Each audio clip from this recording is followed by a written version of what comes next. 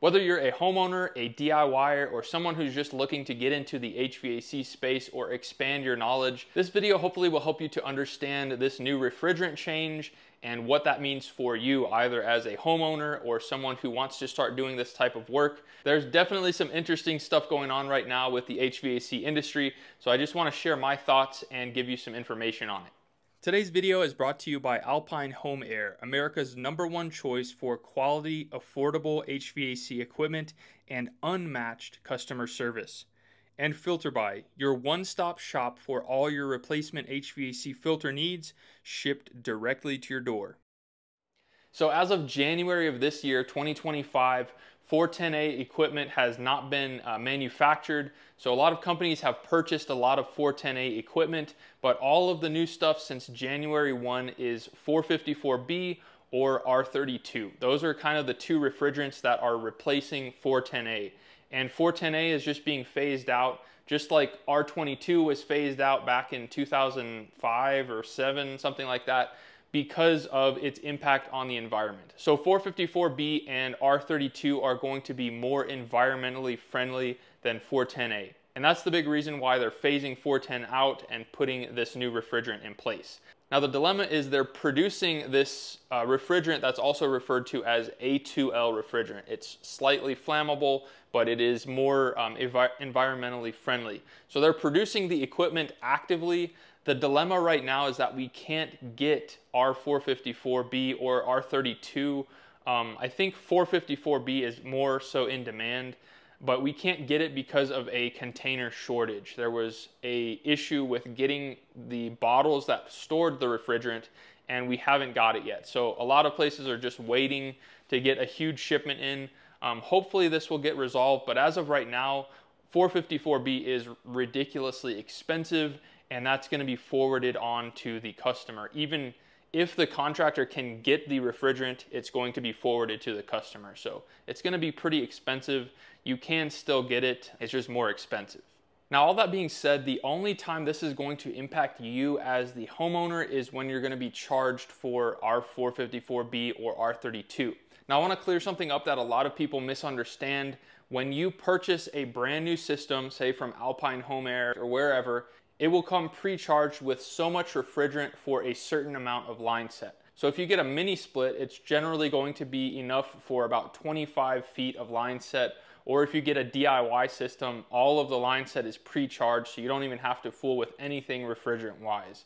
But let's say you just get a regular split system, and it's only going to be charged for 15 feet of refrigerant. So anything beyond that 15 feet, let's say your system has a 30-foot line set, all of that additional line set you have to weigh in so many ounces per foot. Now, if you don't have the refrigerant, that becomes a real issue as your system will not function as it's intended. But generally speaking, if you have a 25-foot line set or maybe even a 30, a lot of times the system will still function. Your refrigerant levels will not be exactly where they need to be, but it will still condition the space and not freeze up. But when you get too low, you're gonna definitely run into freezing issues. So that's kind of the main reason why I suggest getting a 410A system versus a 454B if at all possible, because as of right now, you can still purchase 410A for a reasonable price, whereas 454B is really expensive. Now, hopefully the idea is that that will come down as they figure out the supply chain issues or the containment issues,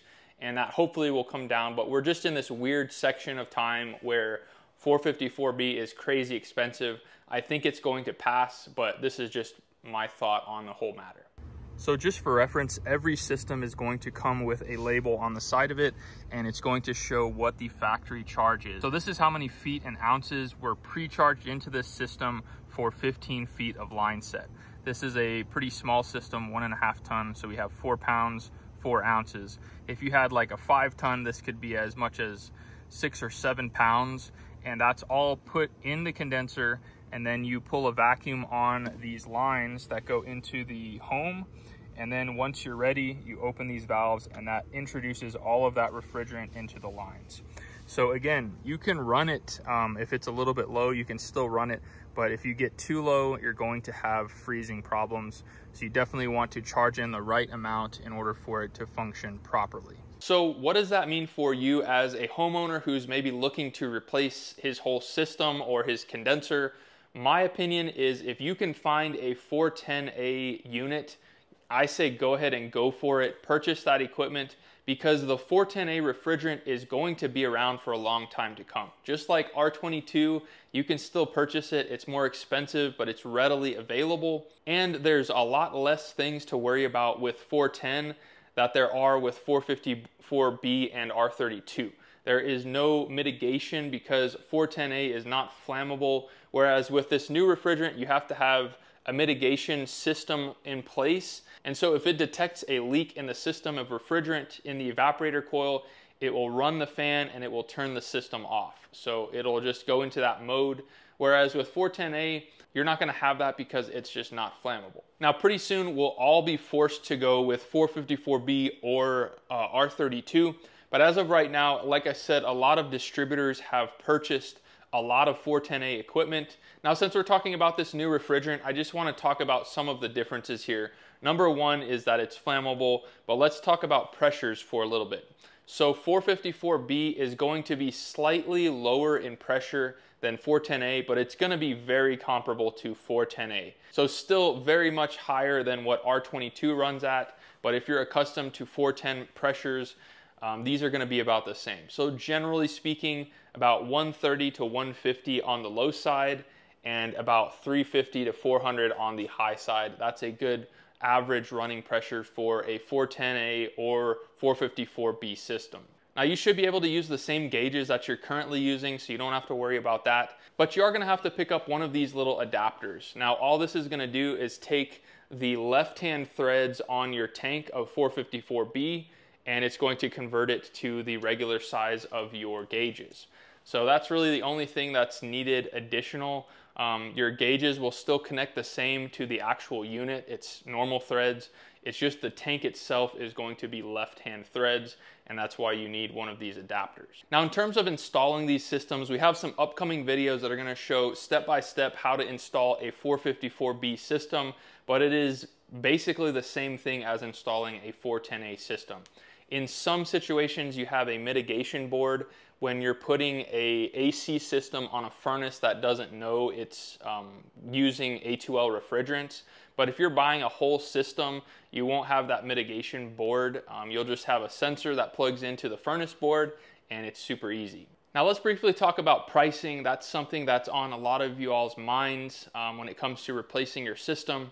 Now, a lot of these distributors have awesome pricing. Alpine Home Air is one of the best places to find HVAC equipment, reasonably priced, and they have next level customer service. They really want to make sure that you get the right equipment for your particular needs. So during COVID, the price of HVAC equipment went up due to obvious reasons, supply chain issues. They couldn't get people to work at different places to get the actual equipment. So prices went up. And then, of course, this whole thing with tariffs has raised the price of HVAC equipment. And then on top of that, we have the A2L stuff. So it's just continuing to climb and climb and climb. So in my opinion, if you can't get access to 410A equipment, go with 454B. It's kind of similar to the housing market. People are waiting for housing to come down. In reality, we think it's just going to keep on going up. So you're better off just purchasing a home, or in this situation, purchasing a system, whether it's 454B or 410A, because these prices are going to continue to climb. And I say may as well just go ahead and get your equipment, get it replaced, have peace of mind knowing that it's new, it's covered with a 10-year warranty, and you don't have to worry about it. Now with that, I want to mention our Patreon remote support membership. You can find that at patreon.com/DIY HVAC Guy. We can actually help you with your install if you're wanting to tackle this yourself. We can register the system and get the warranty for you, that full 10-year warranty, and a plethora of other things that we offer through that service. Again, that's patreon.com/DIY HVAC Guy. Well guys, I hope you found this video informative. If you have any questions, feel free to leave them down in the comments. Now, if you want to see a video that shows exactly what you need to do if you want to save thousands of dollars in replacing your HVAC system, You don't have to go the traditional way of just calling a contractor and spending $15,000 to $20,000 and getting a loan for that. You can go another route. So if you want to see that video, you can find it right here. And until next time, you guys be safe. Later.